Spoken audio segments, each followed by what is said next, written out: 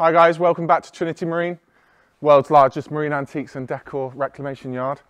Today I'm going to give you a walk through some of the gear that's coming back from the most important ship that we've ever salvaged from, HMS Hermes. Falklands war hero, flagship of the fleet, longest serving warship. A ship that we'd had our eye on for about 10 years actually, knowing full well that she'd probably go to the breakers one day. And annoyingly for us, she was run up the beach during COVID, which made it an absolute nightmare because we could only have a really brief inspection of her and all the negotiations were done over the phone instead of in person, and we couldn't oversee the removal of the items like we normally would. But anyway, we're really proud of what we managed to get off her, from the really large superstructure sort of stuff right down to the little trinkets. One thing we're really proud of are these beautiful gangway ladders, the best ones we've ever had actually, and the most historically significant ones we've ever had. Burmese teak, beautifully made, been on the ship for 70 years, ready for a life ashore now. In terms of woodwork, we were also really happy to get the teak gratings. They were a bit of a gamble. Wasn't sure from the photograph whether they were, how old they were, but as soon as I saw that one come out of the container, I knew they were old, British made, Burmese teak. Really practical, useful, lovely little objects they are. Big, in terms of big stuff, they don't come much bigger and heavier than the watertight doors. Customers and the guys that work here thought I was crazy for buying all of these, but they're an iconic thing and a really important part of a really important ship. These have just come in. They haven't been washed and prepared yet. Those are the first batch that have come in. They've had they've been fully sort of cleaned up now. Nearly all the doors have the original markings on them as to where they were on the ship, so you can tell where they were. There's 30 or 40 of those, 300 kilos a piece. Not the most practical thing to put in your house, but gorgeous when you do, and a hell of a talking piece. Oh, I'll give you a sneak peek of what's just coming in now, okay? So keep your eye on the website for when these things are uploaded.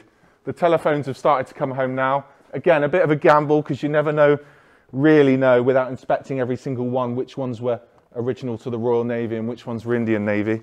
This was the first one out of the box, and I was delighted to see not only the British maker's name but the 1963 date on there as well. So proper HMS Hermes vintage and used during the Falklands War. One of the two Francis signalling lamps, the daddy of all ships lamps, love those. That's a trigger operated signalling system. There's a pair that come off board, they were on the flight deck. Those are the lights, the start of, there's about 30 of those, the hangar lights from the flight hangar.